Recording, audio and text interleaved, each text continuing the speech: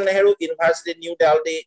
Dr. Prakash sir has more than 20 years of teaching and research experience and published several research papers in reputed national and international journals. Similarly, we also thankful to Dr. K. Mavali Rajan sir, professor in the Department of History, Viswabharati University, West Bengal, who has kindly consented us to deliver space on this vital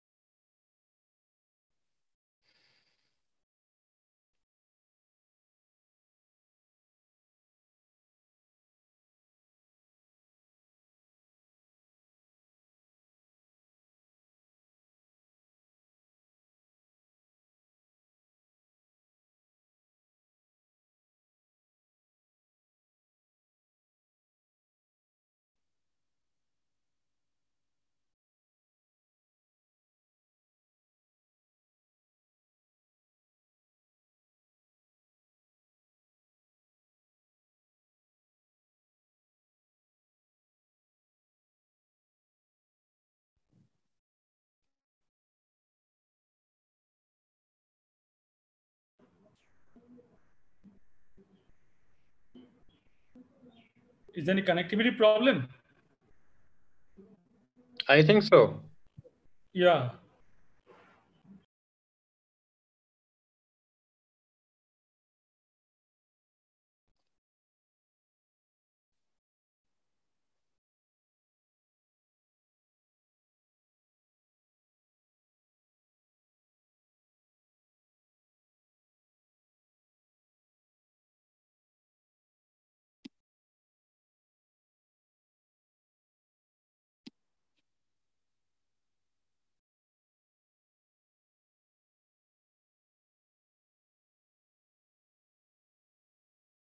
Is anyone from the organizer is there?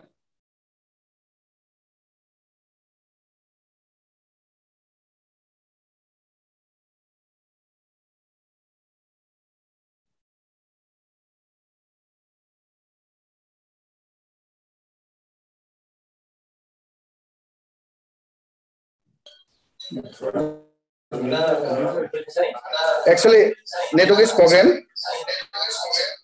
Let us again. I am going to start. Due to that, I am very apology here. At the very outset, it is my opportunity to express my deep sense of sincere gratitude to Dr. Anil Chandra Bora, Regional Director, IGNOU, Jorhat Regional Center, Dr. Suresh Kumar, one of the distinguished researchers in the field of social science research and Assistant Director of Research, Indian Council of Historical Research, New Delhi, Dr. Prakash, Professor, School of Humanities and Social Science and Executive Director, Center for Human Welfare and Empowerment, National Law University, Jodhpur, Rajasthan, Professor K. Mavali Rajan of Viswabharati University, Santiniketan, West Bengal, esteemed principal friends, faculty member of different colleges of the country, learned scholars present in this national webinar, jointly organized by Department of Education and Geography in collaboration with IGNOU Jorhat, Assam. Respected scholars, we know that knowledge is the driving force in a rapidly changing globalized economy and society. A country can develop without natural resources, but no country can develop without adequate human resources. After independence, education has regarded as an important public good, but gradually this ideas have been shrinking down. The adoption of LPG policy in the name of economic reforms has changed the status of education and turned it into a tradable commodity. Higher education is now a profitable business. Anyway, this issue is another debatable chapter. In spite of it, it is to be noted that it is pertinent to lay down specific and concrete norms and standards on private education by the government. Otherwise, publicly administered higher educational institutions will pave their way to their own calamity and gown in near future.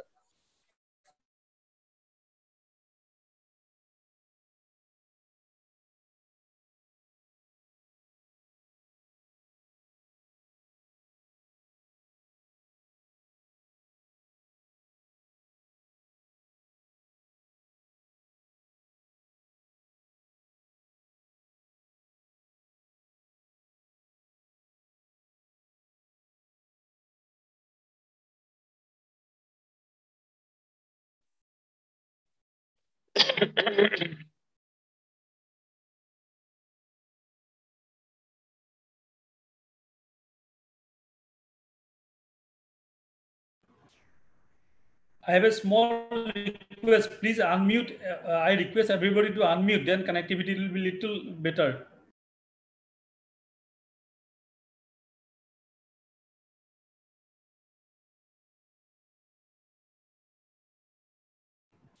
Sorry. Please mute yourself. Please mute yourself all except the organizer.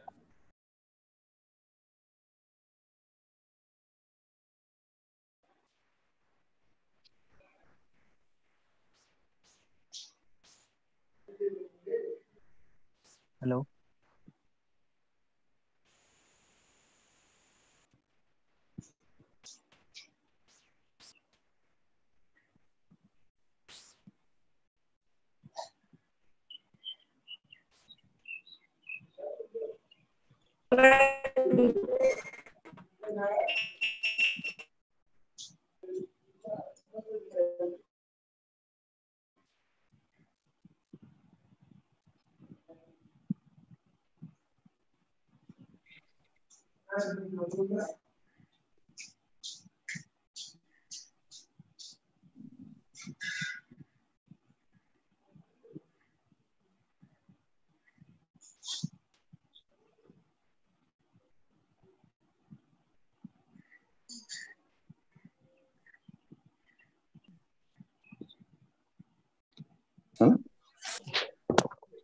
Today we are very sorry that network is disturbing us.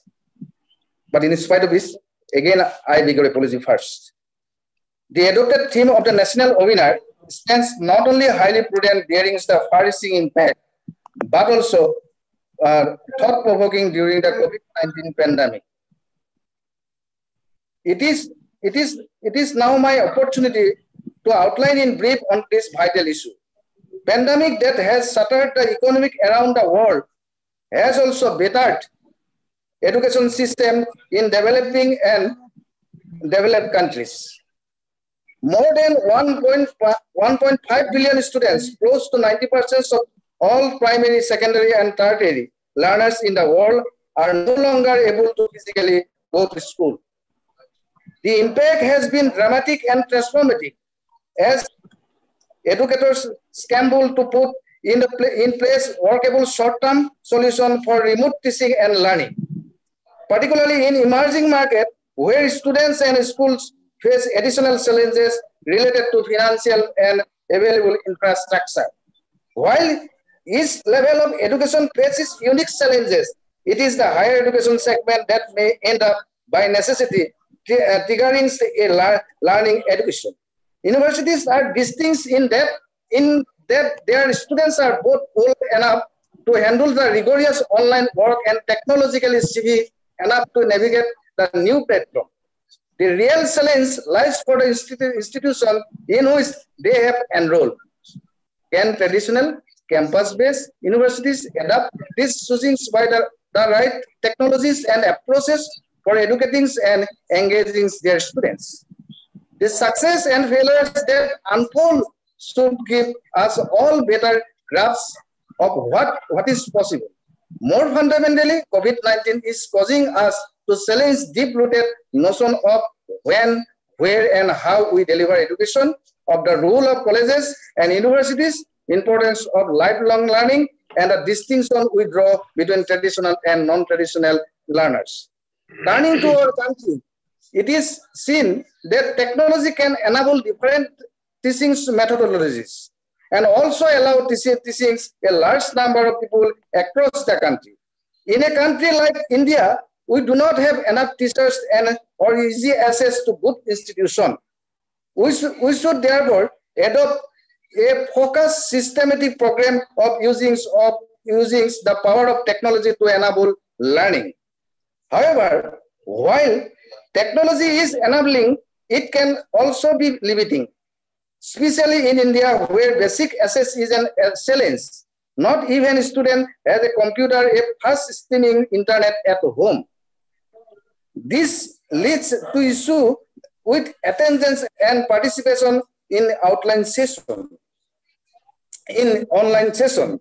A survey by IIT Kanpur revealed that 9.3% of its 2,789 students were not able to download the material sent by the institute or study online. Only 34.1% of them had internet connection well enough for streaming real-time lecture. Another survey conducted by a local circle amongst 25,000 respondents found that only 57% students had required hardware, computer, and printout at home to attend online classes. The advantage of online education is for universities like Delhi's Indira Gandhi National Open University (IGNOU), which offers a distinct teachings and is able to effectively utilize technology. If university can enforce Zoom teaching, if classes are taken to nodal places and the institutions takes the responsibility to connect students there, and this can work well. But downside is that if done badly, it will another legitimization of bad and meaningless online education. Of course, most educators across the institution agree that there is a need to invest in creating standard online education platform, not using apps Google Hangout only, and to train both students and teachers. Only highlights the necessity to introspect on the nature of this platform and how the students are taught during the different online tools and methods while keeping the accessibility and equity challenges in mind. There is also need to understand all this across academic discipline and institution. It is also argued that our state, Assam, is flood-affected state. Almost 23 districts of the state have been facing severe flood problem since a couple of years. Under this critical system, how is it possible to continue online system education here? What will be the alternative solution of the colleges located in this region? These are the vital questions in this regard in this national webinar. Another pivotal issue is that COVID-19 has also broadened the prospect of higher education than before. Besides certain areas in which country needs to bring changes in the higher education, it must be stressed for creative research for which society can be benefited. An increase in technical and vocational education for larger section of our population. At the same time, it is my personal observations that our institutions must have generated new localized multidimensional economic formation in order to rescue the institution in the days to come. Moreover, introduction of new education policy by the government has also paved the way for a new opportunities and challenges in the context of future course of existence of higher education in India. Respected scholars, the novel missions to hold this national webinar is that we are emphasizing and trying our humble endeavor to establish a strong root of higher education for today and tomorrow in entire country. In fact, death of education is the death of man, not in physical terms, but in terms of identity and roots. Over and above, it is the fact COVID-19 has struck our education system like an lightning bolt and shaken it to its core.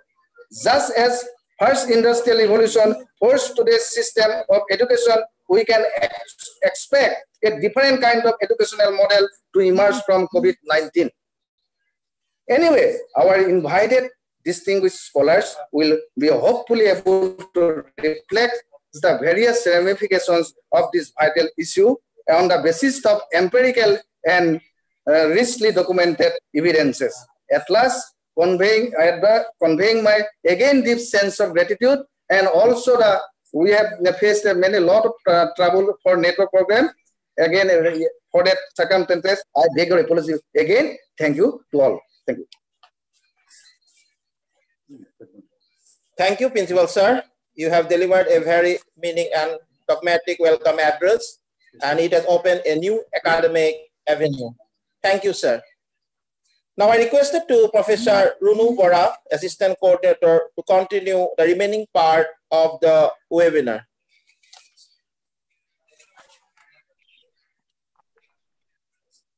Thank you, Professor Omonjyoti Siri.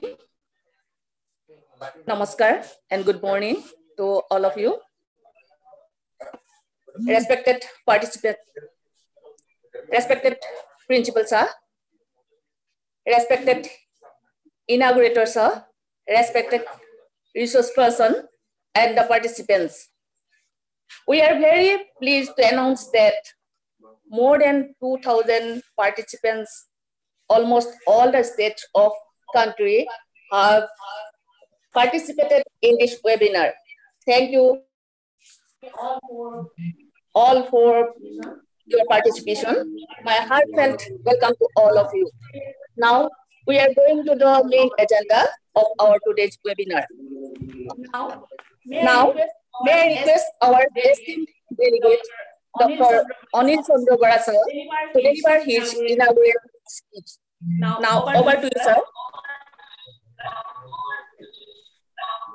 Thank you. Okay, sir. Okay, sir. Thank you. Okay, sir. Please mute yourself. May I request all the participants and organizers to mute? Only then there will be no echo. Kindly mute everybody, please. When your time will be there, you can unmute yourself. Okay, thank you. Now it will be a little clear voice. Respected Principal of Sinamora College, Dr. Anjan Saikia. Respected Dr. Suresh Kumar from Indian Council of Historical Research.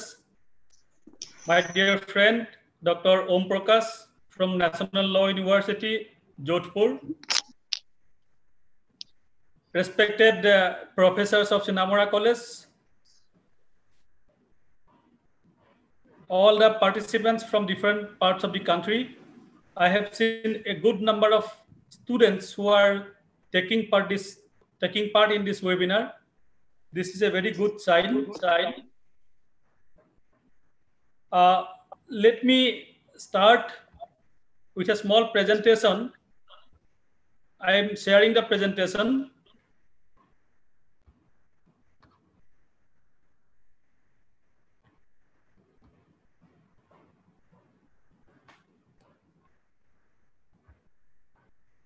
Okay, time allotted to me is 20 minutes, so I'll take less than that. In fact, we all know about the present pandemic situation and how to go about to continue education during this pandemic period is a big question, is a huge question.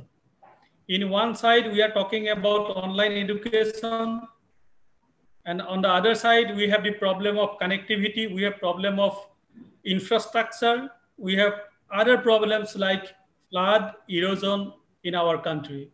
So how to go about? Pandemic and disasters, other disasters is one side of the problem. The other side of the problem is quality and quantity of education in the country. We are very lucky to have a new education policy after a long time. And a lot of things are going to be changed. A lot of challenges we are going to face to implement this policy into reality. So many things are coming in the field of education, in the field of education, from school education to higher education to research. So we expect a very good and positive changes in future.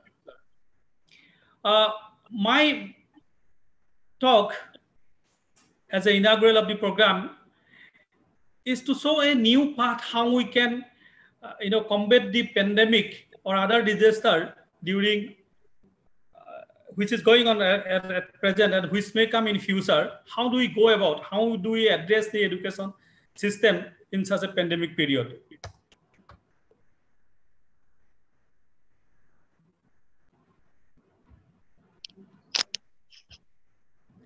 Well, the challenges in the higher education system, as I have said, there are two ways we can look into. One is general problems, general challenges that we have. The second is a rare kind of thing, which is a pandemic one. Now, well, I don't know.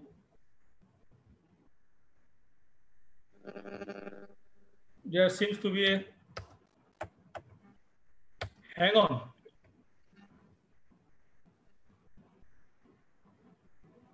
Sorry, there is a little problem.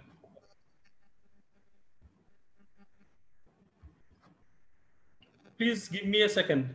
Okay.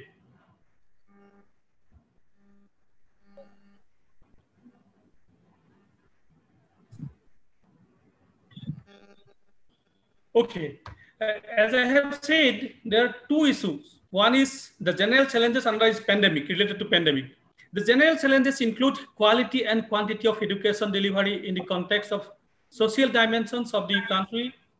It's a major challenge before us.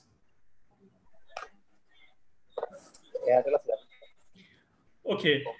The university and collegiate education system in the country is in the initial phases of major innovation and reform to meet these challenges. One thing is about quality, another thing is about quantity.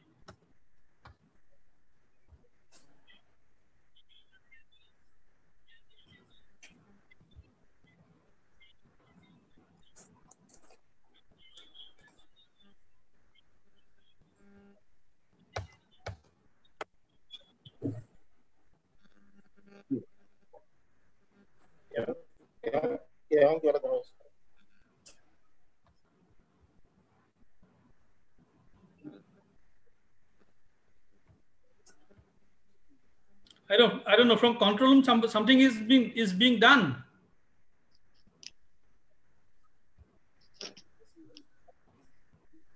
So nothing has been done from Sir, carry on. From control room, if you are doing something, then it will be difficult for me to carry it. No, we are not. We are nothing from here. Let's you carry on. Carry on. Okay, please mute yourself. Okay. So quality and quantity, these are the two problems. What we are now observing in present time is a convergence of the face-to-face mode of education and the open and distance mode of education. All the universities, all the colleges, they have started online classes. This is a kind of distance mode of education. But we also hope very soon we are going to get face-to-face classes. So both the modes, distance mode and face-to-face mode, is going to be a work together, which we can say as a blended mode of education. We'll be having face-to-face classes probably after a few months, but that does not mean that the kind of online education which has been started will be not there. I believe both the things, face-to-face mode of education and distance education, preferably in terms of online education, will be going on in all the institutions. See, as we have seen the new education policy, previously we targeted 30% of gross enrollment ratio by 2020, which we could not achieve, of course. It is around 27% right now. So we are lagging behind by 3%, but by 2035, we are expecting 50% of enrollment. Now, how do we get this 50% of enrollment in higher education? The first thing, we may go on increasing the number of universities and colleges. That is why we can see in the National Education Policy 2020 that the universities from even other countries, top 100 universities of the world are going to open their campus in our country. This will boost definitely our own gross enrollment ratio. The second thing is a PPP model, public-private partnership model. But our last experience in the last decade, 1 decade, total number of institutions of higher education in India was increased by almost 150%. But that increase of 150% of colleges and universities led to only approximately 10 to 14% increase of gross enrollment ratio. The meaning is very clear. Only by increasing the number of educational institutions, we cannot achieve a huge gross enrollment ratio like 50% by another 15 years, by 2035. So the answer will be in distance mode of education. Now, almost all the universities are dual mode universities. They are going face-to-face as well as distance mode. Almost all colleges have a center of open and distance education of a central university or a state university. So this transformation in the college and university education is inevitable. These are going to happen. Now, if colleges and universities increase its enrollment, we have to use technology to a great extent. How to enhance quality and quantity? The first thing, probably technology augmented conventional face-to-face education. So for example, the impact of COVID will be, say, for another 3 or 4 months, at least. Now, government is trying to open the colleges and universities from September. Now, can we call all the students to the university or the college? Probably we will not be able to maintain social distance. That may again increase the number of infected people.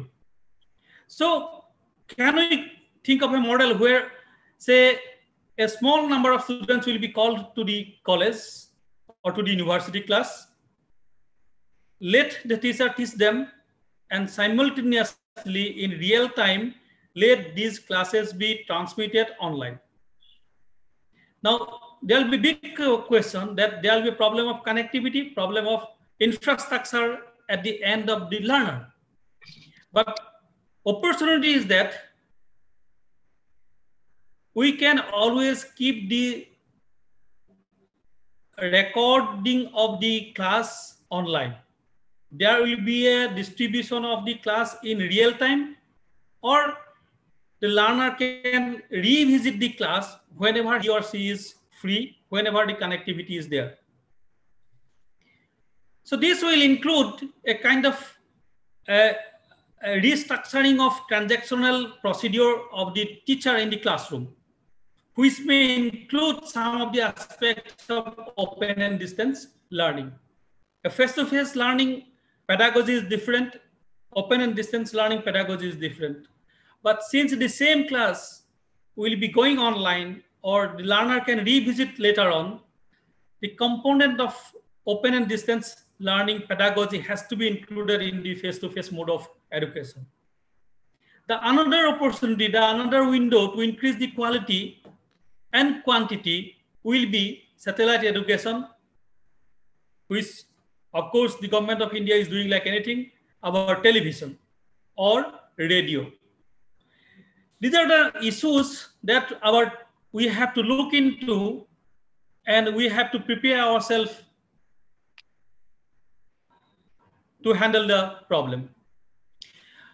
There are some important issues which may, we may have, we have to give importance. The first thing is existing colleges and university departments should be provided with capabilities of ICT and web-based teaching learning process. Now, think about this webinar. The Sinamora College is approximately around, a distance of 10 kilometers from a town called Jorhat. But the college is having problem of connectivity.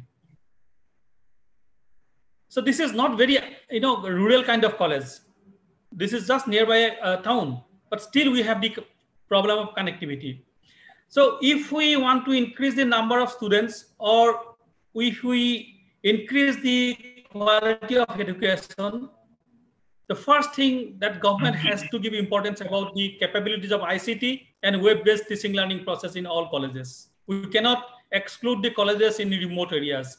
Let ICT facilities should be there in the colleges and universities, so that they can, enroll more and more number of students in their popular programs. The second thing about idling time of physical facilities like classroom, laboratories, libraries, computer science in the colleges and universities. Let open and distance education be a, integral part of the college and university. And let the idling time of the physical infrastructure of the college or the university be used for, training of the learners. Let all the learners should get the opportunity of higher education. Let there be a, very active center of open and distance education. Let the infrastructure of the college or the university be used so that more and more learners can be accommodated. Otherwise, we will not be able to get the target of 50% of enrollment by 2035. The second thing is about, capabilities and service of large number of qualified teachers. We have huge number of teachers, but we need more and more number of teachers. But whatever number, we cannot just increase the number of teachers also, because there are a lot of financial, things involved with this procedure. But can we use the capabilities and service of these qualified teachers by means of use of information and communication technology? These are the things we have to look into. I'm making it short. There are a lot of speakers who will be talking on. I'm just giving you one example. My dear students are there, many students are there. You please see the National Program on Technology Enhanced Learning, NPTEL. Selected professors of the country are uploading, video classes, and you can enjoy this. This NPTEL, the largest online repository of world of courses in engineering, basic science, selected humanities, and social science. The YouTube of NPTEL is most subscribed educational channel. More than 1.6 million people have subscribed it. More than 900 million have viewed these NPTEL videos.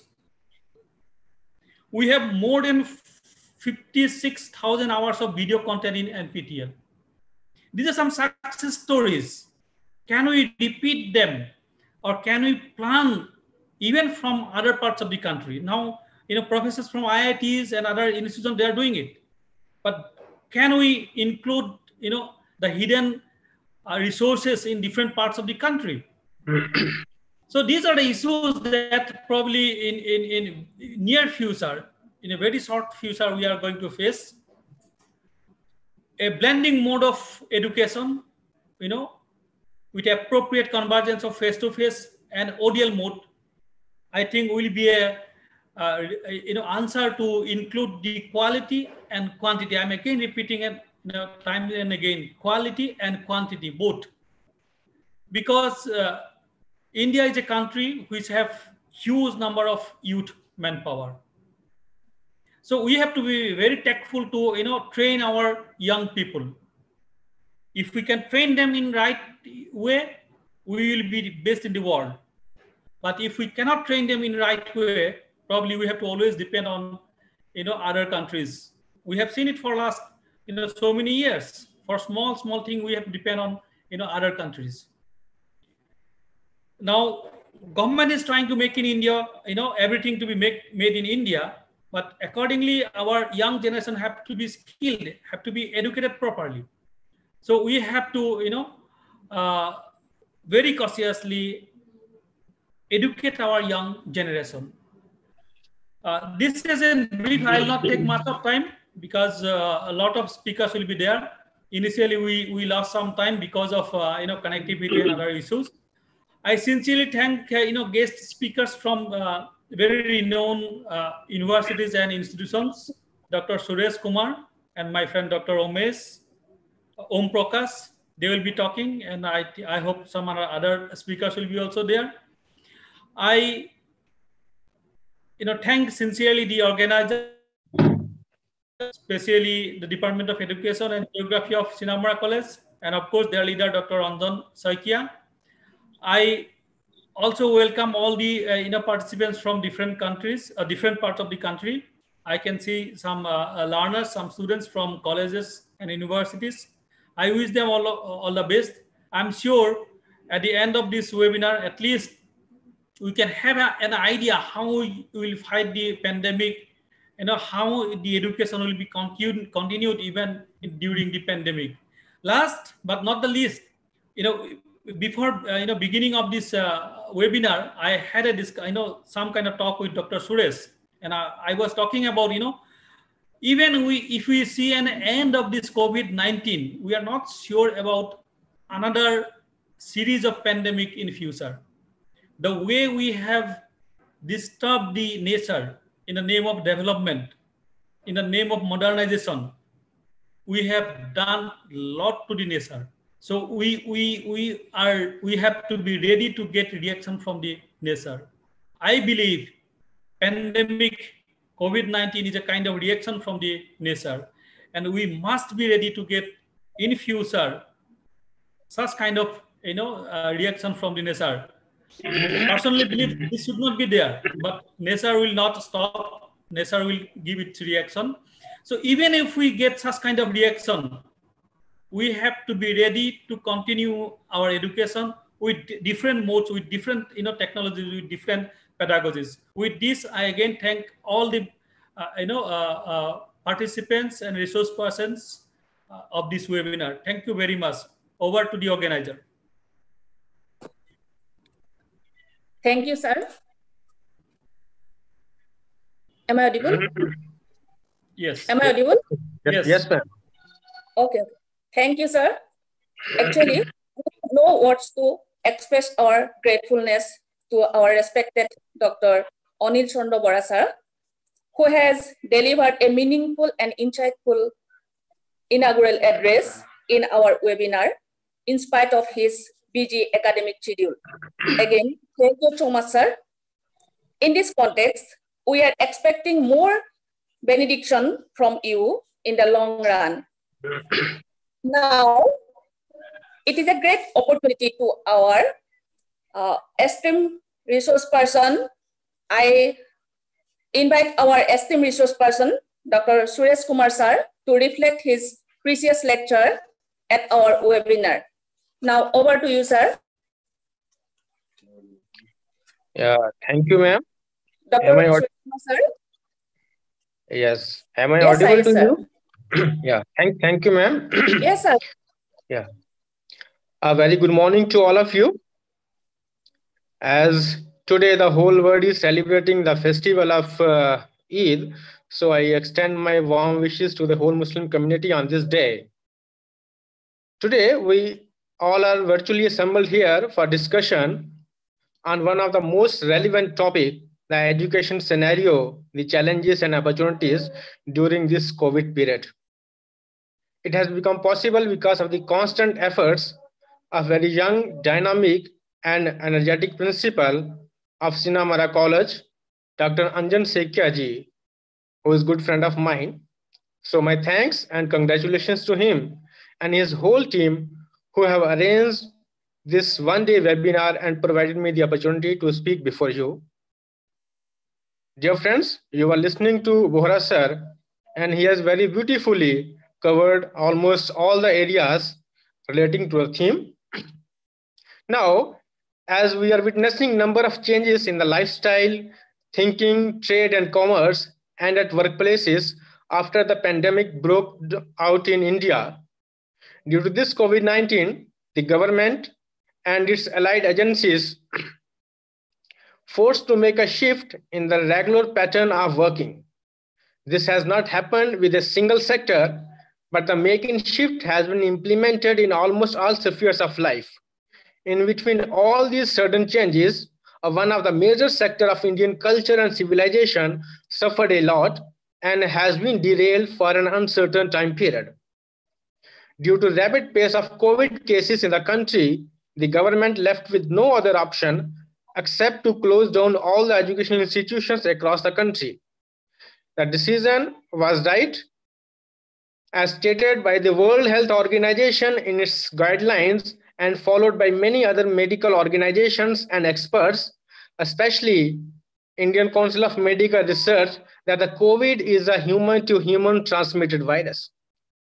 So not having top-class medical infrastructure, it was a big challenge before the government to minimize the damage.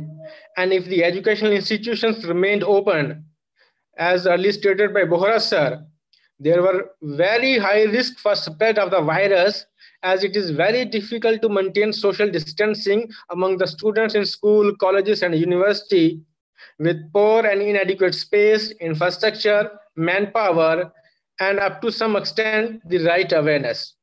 Hence, the only option was that if we have to save the future of the nation and to stop the spread of the virus at community level, we have to close down the institutions so that students may remain safe at their homes. It was a well thoughtful decision and appreciable one too that led to minimize the cases of COVID in India. This was a crucial time for the education sector when COVID started spreading, as examinations, admission, entrance tests, competitive examinations, and other academic activities were taking place. And we can say that it is a usual period of these academic and educational activities. As the days pass by with no immediate solution to stop the outbreak of COVID-19, and the closure of educational institutions will not have a short-term impact on the continuity of learning, also endanger far-reaching societal and economic consequences. Under these circumstances, in order to make the best use of lockdown situation so that students do not feel low and depressed as their studies getting affected, it was planned to reach at the doorsteps through the means of online mode of imparting education at home, with a motive that by this way, the students will remain connected with the study and in regular touch with their teachers, and secondly, by interactions with teachers and friends, or you can say with their batchmates, or you can say with their schoolmates, they will not feel overburdened with the panic and fear of this pandemic issue. However, this was a big task and challenge both for the giver and the taker. Means for the government, managements of the institutions, teachers, and on the other side, for the students and their parents. With this initiative, a debate across the country on news channels and social media started relating to pros and cons, merits and demerits, as well as on the success ratio of this step. Although online education is a very common and popular tool in most of the developed countries, but being a developing and most populous country of the world, it is quite difficult for India to impart education through online modes. Actually, despite excelling In other fields, the Indian administrative system, or you can say that the policymakers have never thought to give any heed in exploring this way of teaching. Two major factors we find behind this is the lack of vision as well as the corrupt system from top to ground level. We hear announcements at government level, but execution of those policies and schemes remains in paper.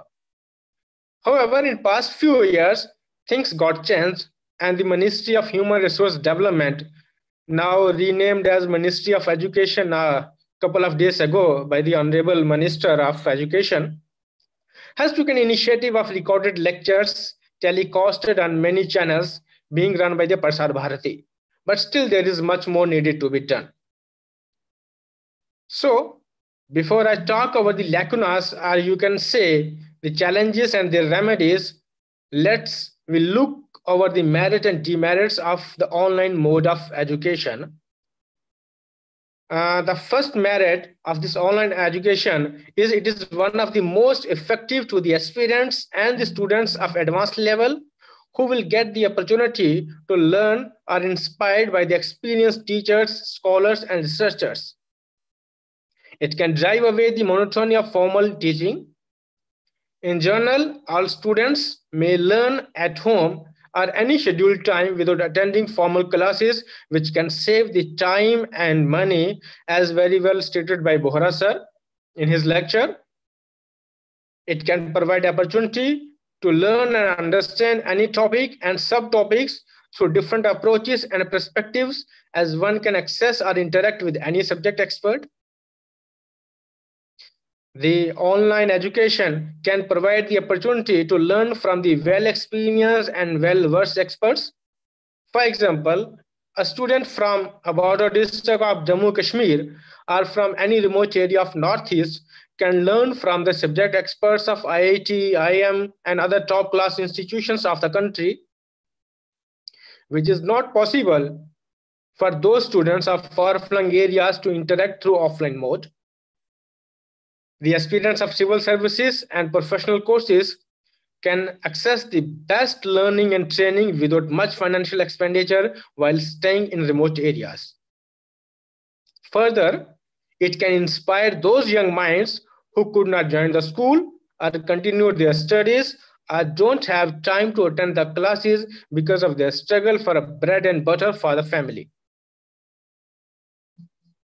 And some of the demerits of this online mode of education, which I concluded, are less important to the mediocre students because they are unable to follow. There are chances that most of the students would be addictive to smartphones because it has more attractive amusement than their lessons. Neither the teacher nor the parents have access, so students may get involved in some other activities like gaming, watching porn videos, etc. The excessive use of, you can say, these smartphones may result in health hazards. Students can get addicted to use a phone that will divert them from outdoor sports and games, and by this way, they will become more lethargic, and hence the concept of healthy lifestyle may get shattered. Now, there are certain challenges before the government to execute the concept of imparting education, and such as the main hindrance is the digital divide due to non-availability of high-speed internet that we are witnessing in this webinar too. And especially the issue is in rural areas and remote areas. And what to talk of high speed, even sometimes no network connectivity in rural areas. There are many areas where you will find very poor connectivity of internet. For example, take the issue of Jammu and Kashmir. From last 1 year, the government has restricted the users of 4G services that led to suffering for the thousands of students and scholars as they are unable to access their study material or fill up any job forms. Although government has reasons for that, but this restriction, or you can say the ban on internet services, has shattered the research progress. But to talk of this, let me give you a very common and live example. this webinar could have happened in June when my friend Dr. Anjan Sekiaji contacted me to deliver a lecture on the topic. At that time, I was in my village in Rajouri. Rajouri is one of the border districts of Jammu and Kashmir, and I showed my inability to join it due to non-availability of high-speed internet, although it was very kind of him that he waited for me to come in the networking area and attend the webinar. So today, I'm before you people. Although I can understand for many of you, this could be a small incident, but there are many students who are suffering from this. When I was in my hometown, due to this pandemic, many private schools were sending the notes and classwork to the students on WhatsApp, and a small file of few MBs takes half an hour to download. Some of my friends who are teachers in Jammu and Kashmir, and they decided to upload their videos of lecture on YouTube, Facebook, and WhatsApp. And I have experienced that it took hours to upload a small video of 4 to 5 minutes. Also, there is a section of society which hesitate to upgrade themselves to digital platform, either due to financial backwardness or some other issues. School, colleges, universities lacks proper infrastructure as well as trained teachers. You won't imagine there are many teachers working in rural and remote areas who have not touched computer, laptops, etc. Even in universities and other educational institutions, you will not find technical staff, and those are available are not well equipped. So the biggest question is that if there are some challenges or demerits of imparting education through online mode, it doesn't mean that we have to drop the idea. Here is a need to overcome from these challenges, and in my viewpoint that I'm going to present before you people, at the very first, internet infrastructure needs to be leapfrogged. Government should work through its welfare and job-oriented schemes to address the financial backwardness of the people. Recently, our Honorable Prime Minister has advocated for vocal for local. There are many local products as well as potential youth in rural areas, so there is a need of planning, such as government can invite the private sector and social organization to give platform to these underdeveloped and underprivileged opportunities, as very well pointed by Bohra sir in his inaugural lecture. Dear friends, the online radio is one noble way of one-way communication. Many channels already webcasting popular classes on various subjects. This is one of the cheapest way of online classes. Although one drawback with this medium is that it does not have video contents. However, even then, one can make good use of this medium for training students with many co-curricular activities, as well as many topics and subjects which require only oral presentation. So for those areas, it is one of the biggest and cheapest tool, as radio covers the whole country and one can find it in every house. There is no issue of internet with radio and not much issue of weather, or you can say climate, with this tool. The All India Radio is broadcasting syllabus-based educational contents in its programs. Universities and colleges can utilize this very effectively in reaching to the students living in far-off areas. In metro cities like Delhi, Mumbai, Kolkata, the private commercial radio channels can also be utilized for this purpose if government brings out such a policy. Friends, the television channels can reach out to students in a better way, since they can telecast videos, multimedia contents, and audio simultaneously. Unlike satellite channels, Doordarshan has a footprint over 85% geographical areas of India and can be viewed with no extra cost. Government may enter into memorandum of understanding with the private apps, as we are using today, the YouTube and the Zoom app, and if not free, then at least on subsidized rates, the access can be provided to educational institutions and to the students so that institution can arrange online lectures. To attract the poor students who are studying in government educational institutions, policy can be framed on the pattern of midday meal to provide them limited data pack to cover up the classes, and some low budget smartphones or gadgets may be provided on the pattern of scholarships. However, at the very step, there is need of some faculty development program wherein teachers be trained with professional skills of online teaching, as the educational institutions are closed for teaching for some time. Therefore, this pandemic time can be utilized in this activity.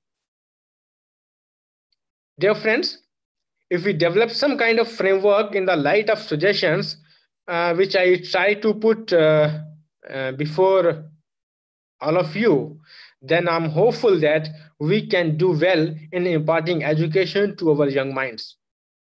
Don't think that this should be a short-term planning. We need to make the structure and develop the infrastructure for the future generations too. No matter we face such situation in future or not, but this is a century of scientific advancement, and to be in the race with the developed countries, the only tool with us is education, and to compete with the world, it's the demand of the time every doorstep. Friends, I'm hopeful that the deliberation in this one-day webinar will attract the attention of the government, and the appropriate step will be initiated by the educational institutions of the country. With this, once again, I congratulate to the organizers for arranging this wonderful webinar, which I conclude with this. I conclude my remarks, and I extend my warm wishes and thanks to my friend, Dr. Anjan Sekia ji, the host institutions, and to all the participants, and especially for a wonderful deliberation by Bohra sir. Thank you very much. Thank you, sir. You have delivered such an unique, informative, valuable, and knowledgeable speech on this. On the basis of richly documented evidence, which has established a new way in the field of higher education in post-COVID-19 period. Thank you again, sir, for your gracious academic reciprocity to us. Thanks again. Now, may I request Dr. Om Prakash sir to deliver his speech on this vital issue. Sir, over to you. Right. Dr. Om. Yeah, am I audible? Right. Respected Professor Sekia, Dr. Suresh Kumar, Dr. Anil, my previous speakers, I welcome you all, and I'm really thankful to Professor Sekia, the principal, Sinemara College, for giving this opportunity to be part of this webinar. I hope I'm audible. Right. So we are in fact touching here a very important issue, that how this COVID-19 had a very significant impact on the higher education sector. So here I would like to deal with two parts. Firstly, how it has impacted the higher education in India primarily, and what could be the possible solutions or the way out by which in fact we can come out from this problem. So if you can see the UNESCO report, according to UNESCO, in India, around 320 million students in Indian colleges and schools have got impacted by this COVID-19. And globally, more than 1.2 billion students and youth have got affected by this COVID-19. Out of which, if you can see the scenario in India, only 45 crore of the people of our population have access to the internet and e-learning. So if you can see overall, first part, the impact on the higher education. Firstly, we would like to see that how this has completely destabilized all the educational activities. In fact, the various activities like admissions, examinations, entrance tests, competitive examinations, which were supposed to be conducted by the schools, colleges, and universities, they got postponed due to this. And also the many entrance tests for the higher studies got cancelled. So overall, this has put a great challenge to the teaching learning process. And it has made impossible the teachers and the students to physically present into the campus. Second thing which we can see it here, that it has a mixed impact on the academic research and professionals. In fact, the negative side, we can see here that it has restricted on the travel and working together. And some of the joint research or the project work could not be possible due to which. But this has also brought out some positive side, like the academicians have got time to improve their theoretical research work. And also they could get acquainted with the technological methods, and these webinars and e-conferences, which currently today we are part of that, in fact, it can become a normal method of sharing the expertise from the academicians throughout the country, which otherwise, we would have done once or twice a year on the occasion of seminars. But now through these tools, in fact, on large part of the year, we could have access and expertise of these academicians throughout the year. And also this has also provided some enhanced and technical skills which the academicians can improve upon. Third factor, we see the impact in terms of the educational assessment system, because we see most of the external examinations have been postponed, and also the internal assessment have badly affected due to this. So a lot of students, in fact, they have got stuck in the same grade class without any promotions. So this has brought new challenges due to this. Fourth aspect, if you can see, this has also reduced the employment opportunities, because many entrance tests, job recruitments got cancelled, and even in the government sector, no recruitment is going on. Not only this, a lot of job offers which the corporate sector has provided, they have also withdrawn a lot of these job offers. So this has really affected the employment scenario in the country.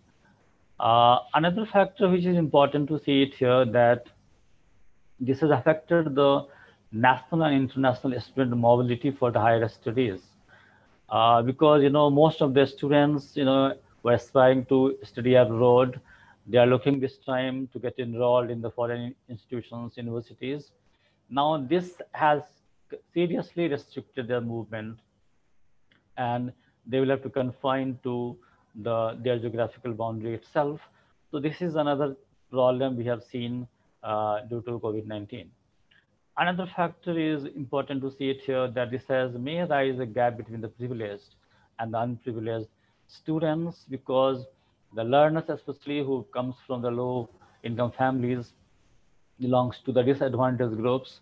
In fact, they are more likely to be suffer, because you need, in fact, for the online education, you need the highest speed internet connection, and also you need the gadgets. In fact, the tabs and the laptops and the smartphones, that is required. So that will be a challenge also for, and this is going to create a gap between the privileged and unprivileged students. Another impact we see, that definitely it has a positive side also, that it has the demand for the open and distance learning has increased, because we do not have another way out. This is the only way out, because you cannot shut down the universities for all the time, and we don't have any idea how long it will take, 5 months, 6 months, 1 year. So that's why this is the only mode of the learning by which we can really interact, and that we see it here. Then another problem which we have come across, that this COVID-19 also can raise the students' debt crisis, because a lot of students, they are studying in the higher education sector by taking the educational loans, and because the employment opportunities have gone down, so the possibility of the job market has diminished, and naturally this will have impact on their repayment capacity of these loans, educational loans. So that is another challenge which arise in the near future. Now, these are the challenges. Now, I think some of the possible solutions we can see by which we can come out from this problem. Like we are aware that MHRD and UGC have made out several arrangements for several virtual platforms have been created, and in which the WhatsApp, Zoom, Google Meet, Telegram, YouTube Live, Facebook Live, WebEx. In fact, they are the agencies. They are providing important inputs to provide the online teaching learning. There are certain e-portal. They were existing earlier also, especially the IGNOU Online, Gyan Darshan. It's a very, I think my earlier speaker have also talked about it. This is a web-based TV channel devoted to educational and developmental needs for open and distance learner. And another one is the Gyan Dhara. Again, this is initiative by the IGNOU itself. So this is an internet audio counseling service, which again can be very, very useful. The Swayam portal equally is another very important thing. And by this, the high quality educational programs through, in fact, the DTH channels, by transmitting the educational contents is made possible. The contents of ePathshala and other things are equally very fruitful for the postgraduate students. And in fact, the eAdhyan is a platform for ebooks that provides, in fact, thousands of ebooks, as well as, in fact, the contents, other contents very, very useful for the researchers. The National Digital Library of India is a very important initiative by the IIT Kharagpur. And this NDLI, or the National Digital Library, is further is going to be very, very helpful in this e-portal, e-platform, and can be very useful for students, teachers, researchers, every category of the learners. It could be very, very useful. You might have heard about the Sodh Ganga. In fact, this is a portal by UGC in which the PhD thesis can be uploaded by the researchers, and this is open access available for students, teachers, and researchers. So again, this again is a repository of a large number of the PhD theses, and can be very, very helpful for the learners. Some of the other suggestions could be that under this aspect, the educator and learners are required to be trained to utilize the online teaching learning process, because a lot of them are not aware about this technology. So this training is required. And also the government should adopt policies to provide the free internet and free digital gadgets to the learners. In fact, another concern is also the students with a disability and those who belong to the humble economic background, and such category of the people also need attention, especially from the government sector.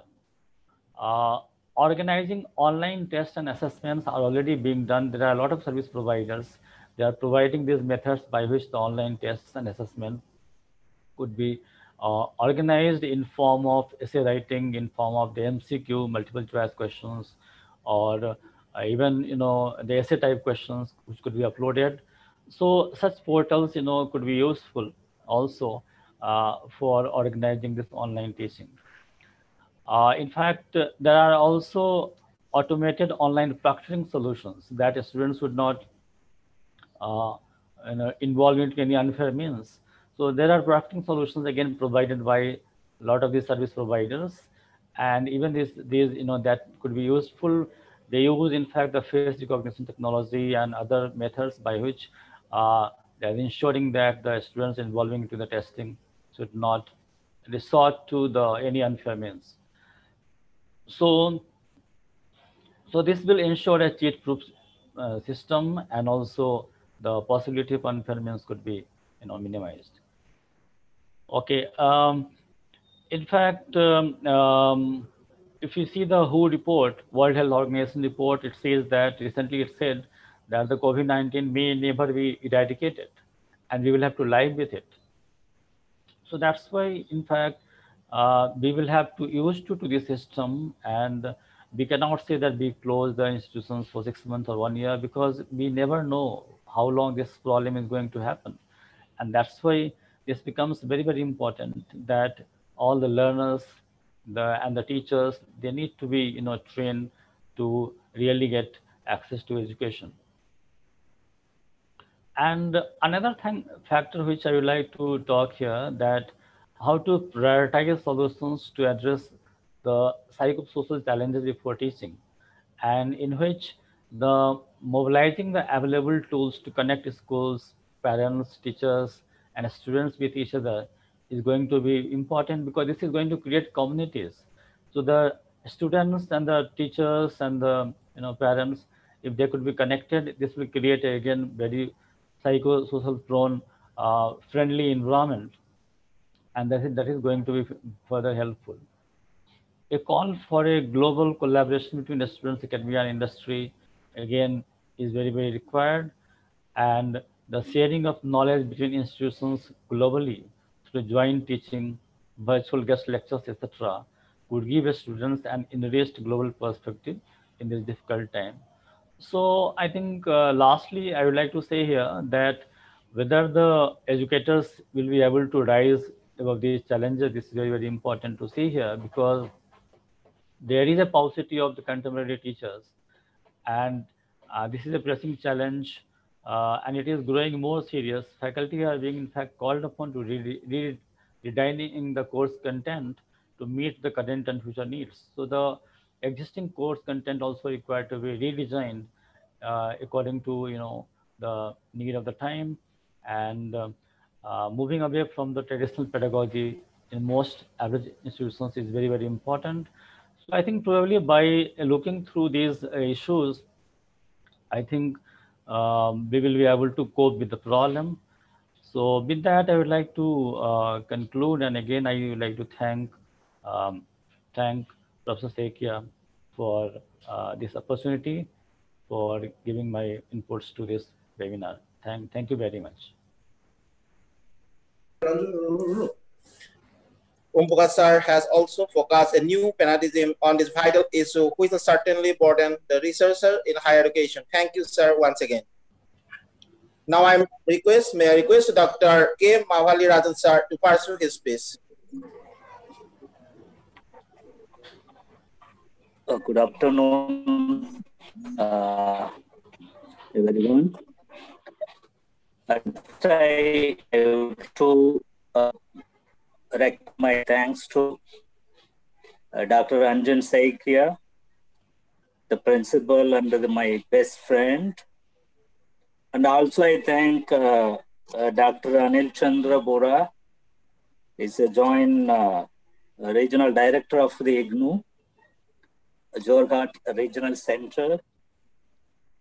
I also express my thanks to Darun Saikia, Amal Jodi, Renu Bora, and Simanda Bora for their initiative in organizing such a wonderful discussion, very needy discussion on this occasion of the COVID-19 pandemic. So I'll also express my sincere thanks to Dr. Suresh Kumar, Dr. Om Prakash. They have given very nice presentation and neat explanation about the present scenario and the effect of the COVID-19 in higher education system. Once again, I'll thank, in addition to all some extra information, extra additions, I would like to emphasize some of my view on challenges and responsibility of the Indian government as well as the private sector in preventing or take necessary measures to manage the present situations. We know very well about that the whole entire world is facing the problem, which is very difficult situation due to the COVID-19. The COVID-19 changed our way of life and even our mode of teaching also. The teaching, whatever we had or we practiced in the past, the virtual system of the classroom teaching, now we are looking for alternative that will be forced to develop to substitute the old system of functioning of man-machine and knowledge delivery in the field of the higher educations. Even if you look at the different effect in the different aspects in different industries, definitely the higher education, not only the higher education, even the school and college education totally is affected due to the pandemic situations. Even the higher education, where there is the many possibilities and challenges during the COVID-19, we have, instead of, we have the traditional, the method of the classroom teaching, which in early period, the virtual classroom have already become a popular reality. We had, that is a kind of interaction between the student and teachers. In virtual classroom teaching, we know very well about, it is a kind of the interaction session. That is the two-way process. The learning is the two-way process.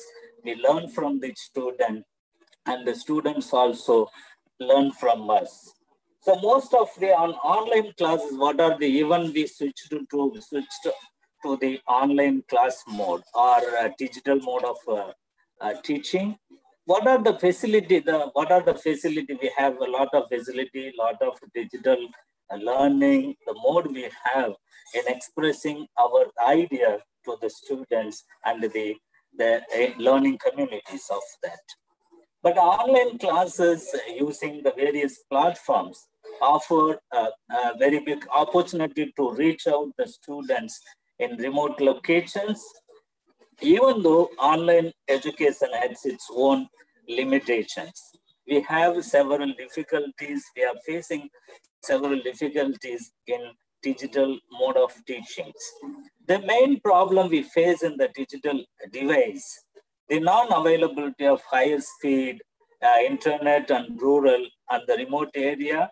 The second one is the economical background of the students. The most of the students, especially the subject like history and geography and other social sciences, the most of the students, mostly the 50 or 60% of students from the rural area, mostly the first generation students, they have the problem to access the internet facility in the remote area or in the rural background.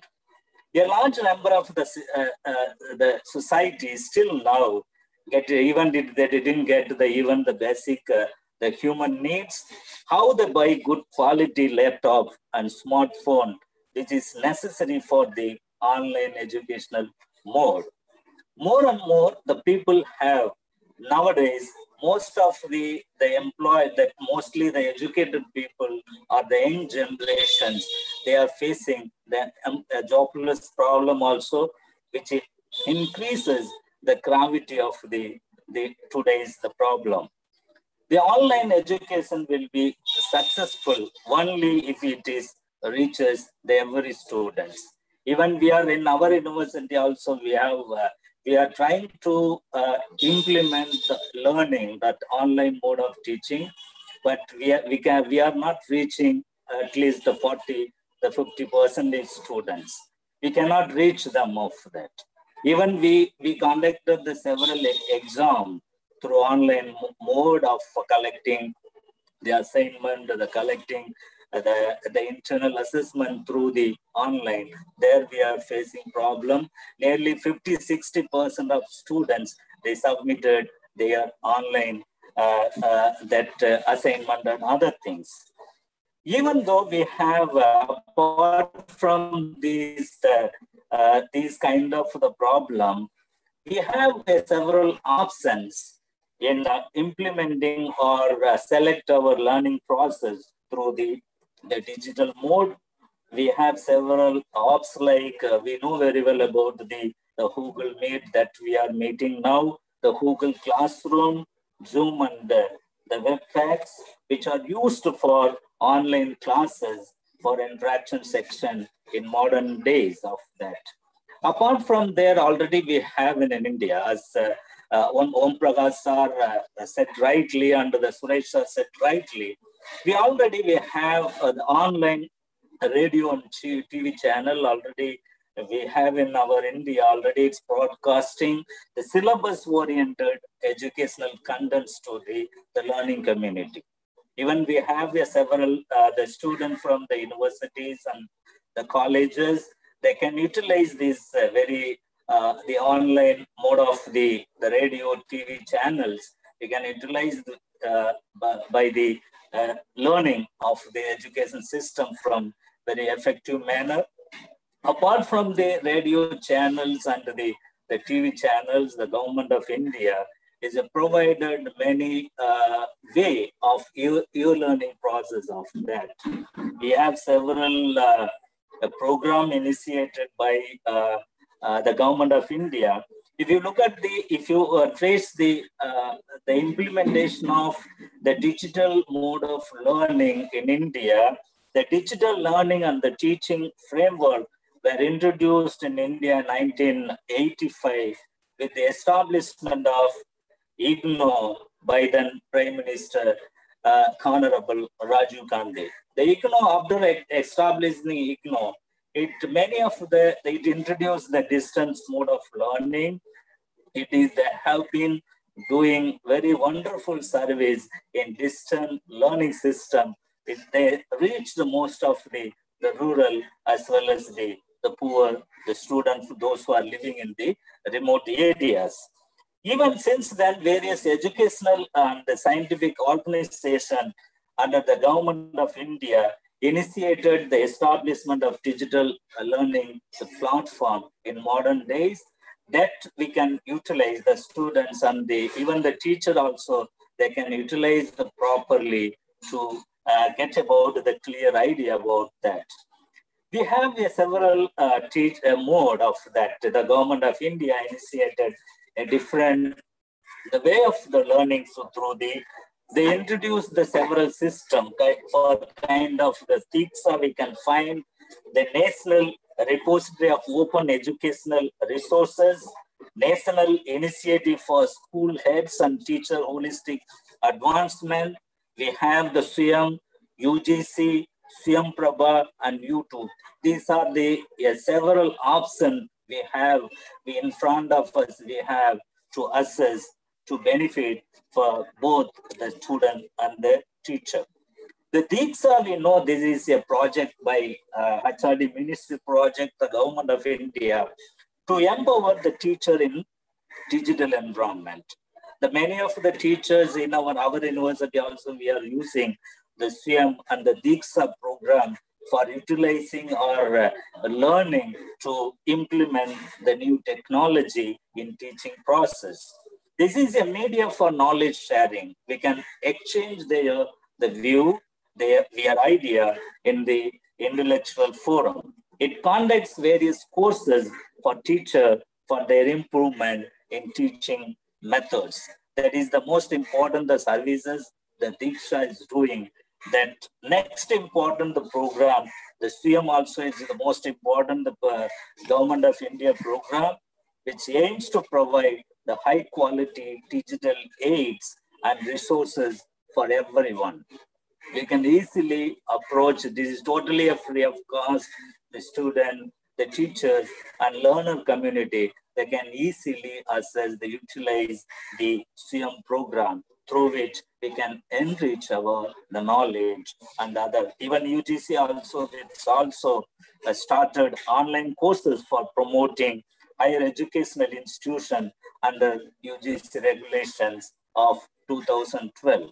From there, we have a chance to learn through online, through UGC mode also.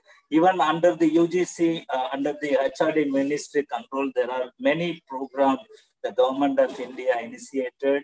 One of the program, the EPG Padasala. There are lot of the subject oriented, nearly the 700, the subject. There are many experts that contributed their e-content, their video lecture. And there are many scope for. It is a free of cost. Anybody can download the material, e-content material, the video, the lecture we can listen. On the basis of this, there are UGC doing very excellent job for the promoting digital mode of learning. Then we have other option, SCM Prabha. This is also a kind of the satellite channels of through the satellites there are 32 channels aimed at promote the school, college, and university educations. On that basis of that, if you look at the EPG Padasala, it is on initiative of the Government of India, its national mission on education through ICT being executed by the UGC. The content, its quality being key component of education system.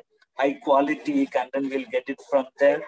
Curriculum based, syllabus oriented, the e-content, the material will get.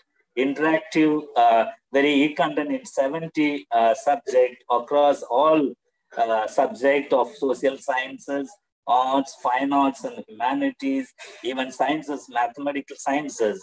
Nearly 22,000 modules with e-content and with e-content video will find in EPG Padasala. Nearly 3,200 experts contributed their content in EPG Padasala. Even I contributed nearly 12 contents, which reflecting about the socio-economic history of South India. There anybody can access, anybody can download from the website.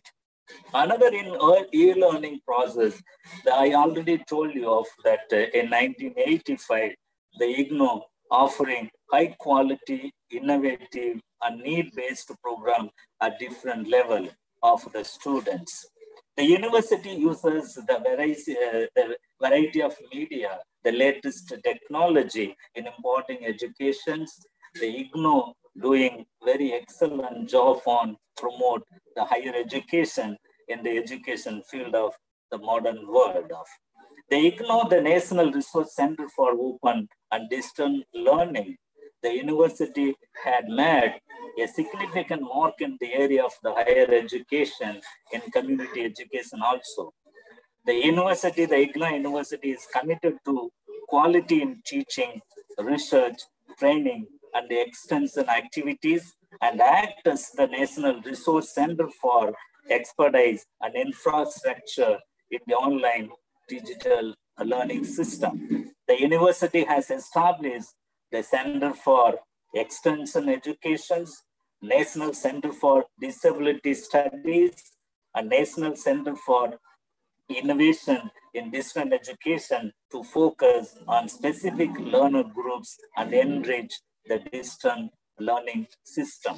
In that way, we can utilize the effective mode of teaching through the different level of the teaching from the IGNOU. When even apart from this, among the expert opinions on the basis of the COVID-19, the modern situations, we can find many possibilities and opportunities will be visible once online learning become in order of the day.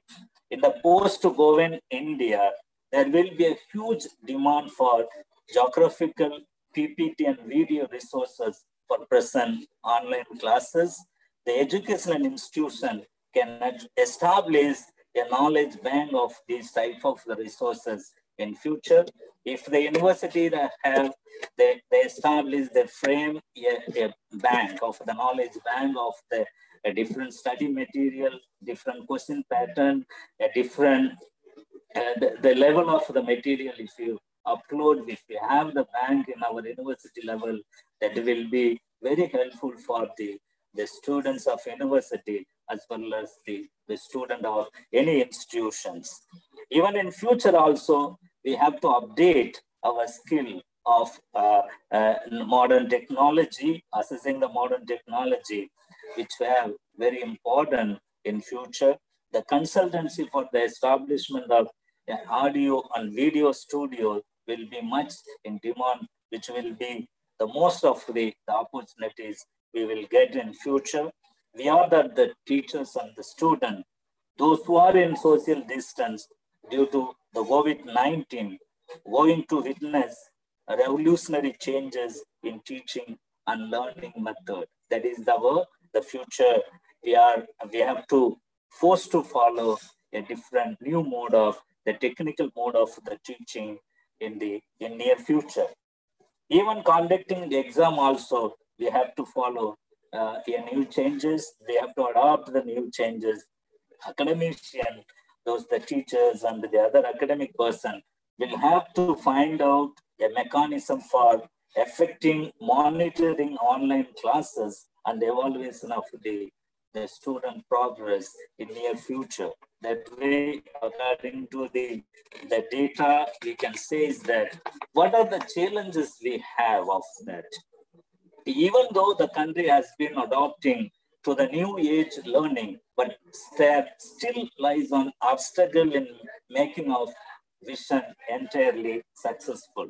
According to the new data, nearly 50 to 60% of the students have access to the internet and thus to e-learning of this. The students residing in rural area are still very much deprived of the latest advancement and technology. Therefore, it's hampering their lifestyle, even the way of the mode of learning, the hampering the causes of the online learning and teaching. Now, virtual classroom are not only dependent on e-lecture, but also require one to have access the e-content, online study materials, practice sheets, etc. We are lag behind that. We are not fully equipped to make education reach all the corners of the nation via digital platform on online classroom. That is the challenges we have. We will face in future also. The new challenges and new solutions only will make our educational system effective and more competitive. On these few words, we in modern days, due to the COVID-19, we have to face several challenges in future. We have several responsibility to solve the problem, to reach the destiny in proper way, in proper the mode of the learning process in future. In this way, I thank Dr. Ranjan Saikia and other organizing committee member of the very good, the excellent, the discussion on the COVID-19 and its causes and responsible for maybe the promotion of the higher education and maybe the effect in the higher education system. Thank you very much. Thank you all.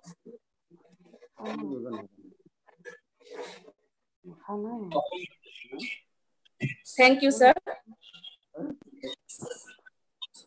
Dr. Rajan sir has immensely postulated every deliberation on this burning issue. In fact, his issue has projected in such a way that we must think in a new way post-COVID period. Thank you, sir, for your valuable, thought-provoking, insightful, knowledgeable, lucid, and innovative lecture. Once again, thank you so much. Now, I request Professor Rajendra Bharali, Coordinator IQAC of our college, to pursue discussion on the topic and announcement of feedback of this webinar, including vote of thanks.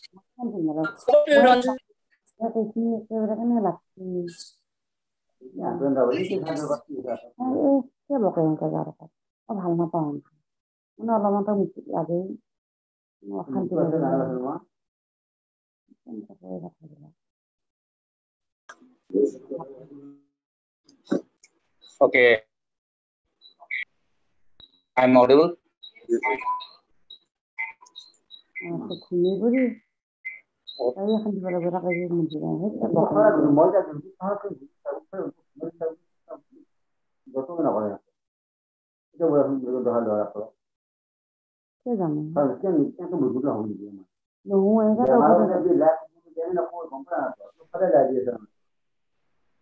Okay, thank you. At last, we came to the conclusion of part of this webinar that this pandemic situation has affected many sectors of the economy. The sector which most by this pandemic is the education sector. Spectrum of education affected by pandemic situation. And today, in this webinar, mainly concerned with the higher education of not only our state, but also is adverse by this pandemic situation. And today, our resource persons, including the inaugurator and our, rightly pointed out all the pros and cons, merits and demerits and challenges and prospects of this pandemic situation on higher education of the country and the state. And now it's time for some questions. So our learned and respected participants have asked some questions. So my first question is to Suresh Kumar sir. So Suresh Kumar sir, are you there? Suresh Kumar sir. Yes, please. Suresh Kumar sir. Yes, yes, please. Okay. So this question goes to Suresh Kumar sir. So this question is asked the YouTube link by Kamal Khatra. He asked, sir, how can we indulge rural area students more for participation in online education system Sir, as there is... are some serious constraints of digital network? Sir, there is a lot of noise. Will you please repeat the question and mute the audio of other participants?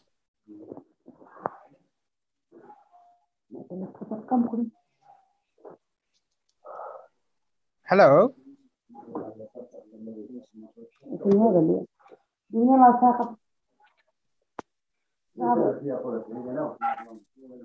Yes, sir. Yes. Yes, sir. You are audible. Madam, sir, there's a lot of noise and I couldn't hear you. Please mute the speaker of all the participants and repeat the question. Okay. So I request all participants to mute their audio. Asking the question again. So can you hear me, sir? Can you hear me, sir? Sir, I can hear you, but too much noise is coming, sir. Everybody is speaking. Okay. This question is from Kamal Khatra. Yes, sir. So question is okay. The question is like this, sir. How can we indulge rural area students more for participation in online education? Are some serious constraint of digital network? Okay.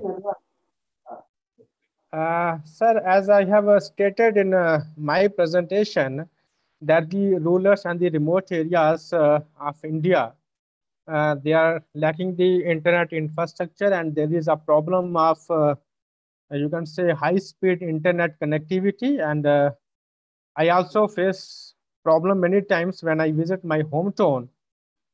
So the government needs to make a plan to develop the infrastructure in the rural and remote areas, especially in the government institution, because when we see the condition of government institutions in these rural areas, we'll find that the government education, especially the government educational institutions, they lack the infrastructure, they lack the adequate space, and they, you can say, lack the technical staff in those institutions. So government need to, you can say, build up the internet infrastructure in these schools, colleges, and universities. And for that, government take the help of the private sector and the social organizations. And by doing that, you can say we can involve the youth of these areas with the technical developments. So without developing the internet facilities in these areas, I think it is very difficult to, you can say, connect the youth. Hello. Hello. Hello.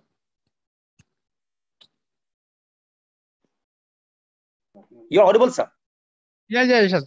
My point is that we have to develop the infrastructure in the remote and you can say in the rural and remote areas.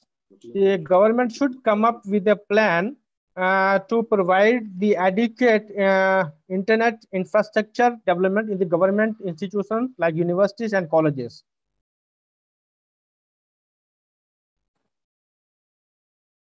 Are you satisfied, sir? Yes, sir. Yes, sir.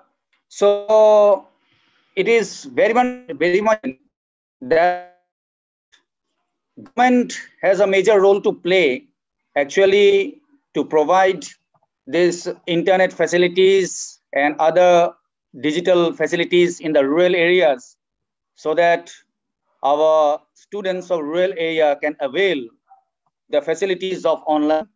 So you gave a very satisfying answer by taking the example of your own area. So thank you very much, sir.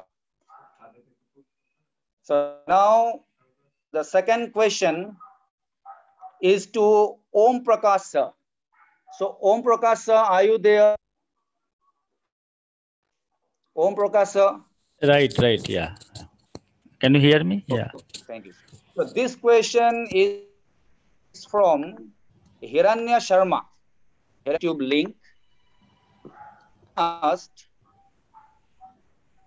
you told many problems of online education, but do you think that is fruitful method to improve our education system technically? This is the question. Yeah, in fact, see, if we have to really diagnose the problem, is if a patient is suffering from a disease, first we need to diagnose what is the problem is. Then only we can go for the solutions. So that's why diagnosing the issue is very, very important. Because unless we know the real ground situation, that what are the problems, we cannot propose a possible solutions for that. So that's why in the first part, I have tried to see the various issues and problems which the online education is facing. And then we have tried to address these issues in the second part, right? So if related to that, if there is any question, I would like to respond. Right. Thank you, sir. So actually, it is very much true that after analyzing the ground reality or problems in the ground, the solution will come up. And obviously, in this case, the government sector has to play a major role. So I think, as you told all these things in your presentation itself, so I think Hiranya Sharma sir is satisfied with this answer. Okay, thank you, sir. Thank you, Om Prakash, sir. Right. So thank you. now the next is to Mawali Rajan, sir. So Mawali Rajan, sir, are you there? Yes, I am here. Okay. Yes, I am here. Okay. Okay. So now this question is to Mawali Rajan sir. Yes. So, sir, the question is about the new national education system. Yes. The new national education system. So, whether this new national education policy will be helpful in our present scenario, especially in the Northeast. So, where most of the areas, basically in the rainy season, Assam is very much affected by flood, and this flood disrupts the regular the education of the schools and all other systems. So in that situation, is this new national education policy will be for us or not? This is the question for you, sir. Now, regarding the new national policy on education, there are many plus minus we have.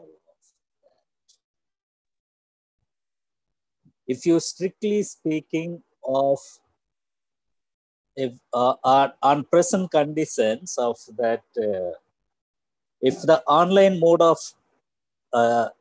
teaching or learning, it will continue,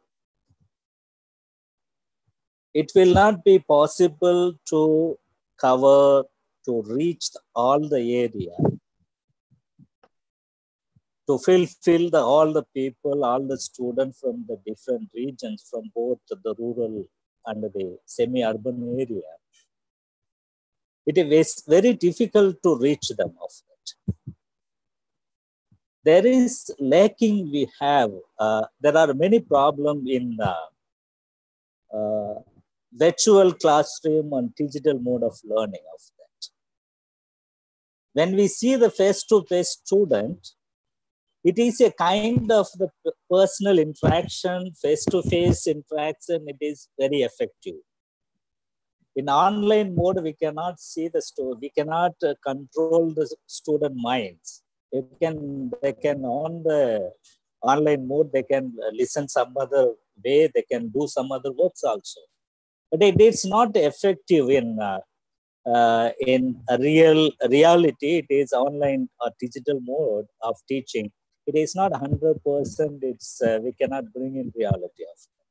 The virtual teaching, it's very useful. The traditional way of the method of teaching in India, that is the best student method in even now also, in future also, it is the best tutor.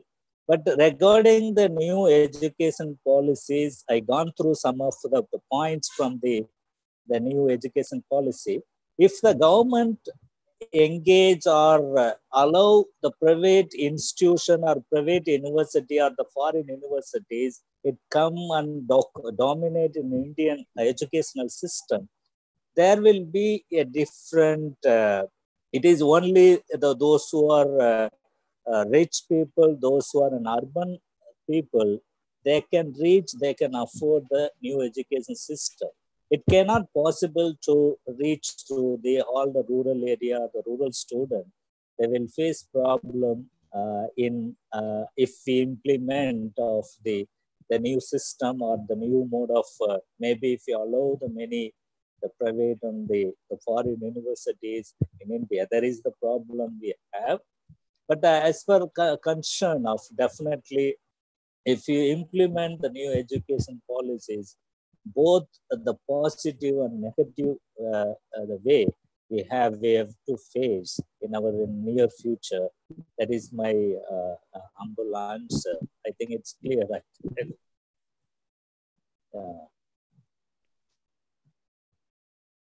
Thank you. Thank you, sir. Thank you, sir. So actually, how this new national education policy will affect us will actually depend upon how it will be implemented in the near future. You rightly said that. So we have to wait and see how this policy is implemented in the ground level and what are the constant we will while implementing this policy. Okay, thank you, sir. Thank you very much. So next, question is Suresh Kumar sir. Suresh Kumar sir, are you there? Suresh Kumar sir. Yes, sir. Okay, sir. So this question is from our principal. Our principal wants to ask a question to you. So in our online education system, we have to use the digital platform. We have to continuously use the digital device. So continuous use of digital device is, he is asking whether it will adversely affect our health, especially the elderly people, elderly teachers, whether this continuous use of digital device will adversely affect the health of the elderly teachers. So he want to ask. Yeah, thank you. It's a, you can say, very relevant question. And while during my deliberation, when I was talking about the demerits of this online mode of education, I have very rightly pointed out that the excessive use of the smartphones, or you can say the gadgets, can create the health problem for the students and as well as for the teachers too. So you can say we have to make a plan.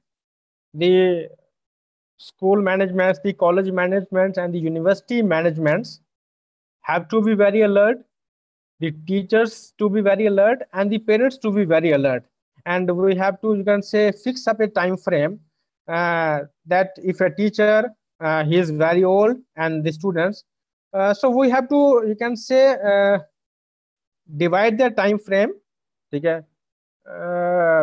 We have to be alert that we don't, you can say, focus much on the use of the smartphones. So if we limit the uses of the smartphone and the gadgets, we can keep ourselves healthy. But if we, you can say, make the excessive use of these online tools, then these can be harmful for our health, for our eyes, and many allergic problems can happen. So as my friend Dr. Anjan Sekhya ji, he is the principal. So a lot of responsibility will be on him if he'll go for these online lectures and online, you can say, education and the online courses. Then he has to be alert and he has to keep in mind the pros and cons of these online courses and online education. So it all depends upon us, as it is very well said that excessive use of everything is bad. So we have to, you can say, be very careful for that.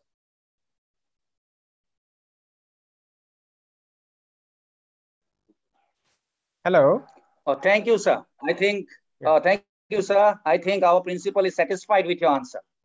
So he will be very careful while using these digital devices. So with the passage of time, with years are going, we are getting old, including the principal. So we should be very careful while using this digital device. So thank you very much, sir. So interactive session is complete. So now it's the time for vote of thanks. So thank you very much for asking such valuable questions. So now we came to the part, that is vote of thanks. So I, on behalf of the college and IQAC, will offer vote of thanks to all dignitaries and participants who were present in this webinar. So my first sense of gratitude goes to our inaugurator, Dr. Anil Chandra Bora sir. He is the regional director. He is the regional director. He is the regional director of IGNOU. In the inaugural ODL and conventional system of education in pandemic period. He rightly said that how we can address the education system in such a pandemic situation. For his valuable inaugural address, I offer my vote of thanks, and we hope in the near future, we will get more resources from him. Thank you, sir. My gratitude goes to our principal who offered the welcome address. In his welcome address, he told about the lucana of using technology in education system in a country like India. And he gave a gist of challenges of using technology in higher education in his welcome address. So thank you, sir. And he always encourages us in our such academic endeavor. Thank you very much, sir. Next, my heartfelt thankfulness goes to Dr. Suresh Kumar, sir, Assistant Director, ICHR New Delhi. In his deliberation, he very clearly told about the pros and cons of online education in a country like India. He told about the gap between policy making and policy implementation in a country like India. So thank you very much, sir, for your in-depth deliberation. And your deliberation obviously enlightened all of us. Thank you, sir. My sense of gratitude goes to Om Prakash, sir, Associate Professor, School of Humanities and Social Science, National Law University. Om Prakash, sir, in deliberation, say about the impact of COVID-19 on higher education and the way out. He not only told about the challenges of COVID-19 on the higher education, but also he rightly told about the way out and opportunities. And thank you very much, sir. My heartfelt thankfulness goes to Mawali Rajan, sir, Associate Professor, Department of Ancient History, Vishwabharati University. And we are very much acquainted with Mawali Rajan, sir, because he once visited our college in a national level seminar. He is very much known to us. And today in this webinar, his session, he gave a highlight on the challenges of in the new age education system. Obviously, we have to adapt the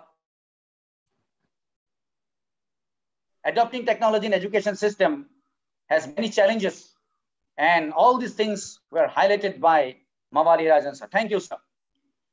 My